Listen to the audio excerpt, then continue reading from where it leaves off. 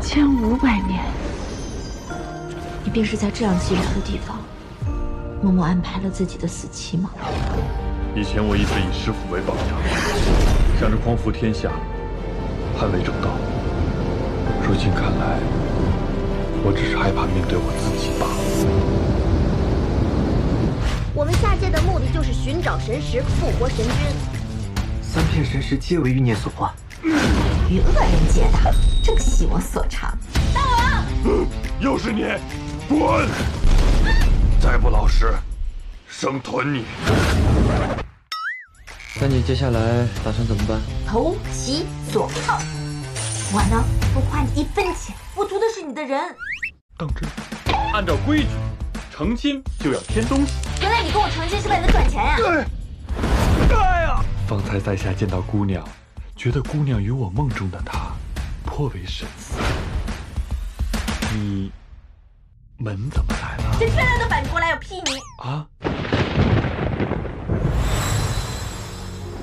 这世间万物，唯有真心最难交付。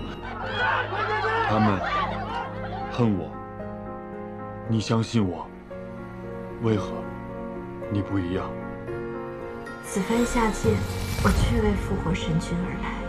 可相处日久，我才发现，你们都是这世上最有情之人。我骗得了所有人，却唯独骗不了自己的心。少年有情在一天，我们陈元祖一统4界，恐怕无望。杀掉神石，这是我最后的机会。爸爸，你说你不重权位，最重情义，可你现在在做什么？你在乎夜谭，在乎人之道义，在乎过我的感受。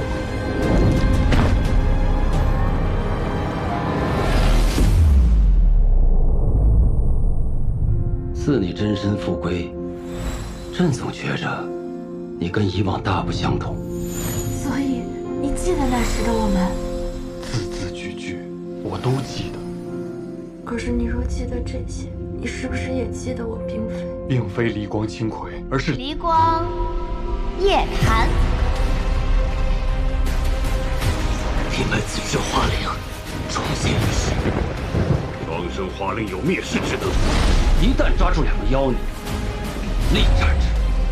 有心，不要再执迷不悟了。我为神族修补归虚，九死不悔。我已尽了忠孝。纵使皮肤寒暑，我不需要回头。新仇旧恨，今日我们一起算。天命难改，人心难逆。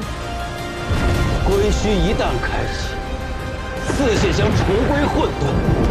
便是混沌重启，4界不复，儿臣的剑锋永不下。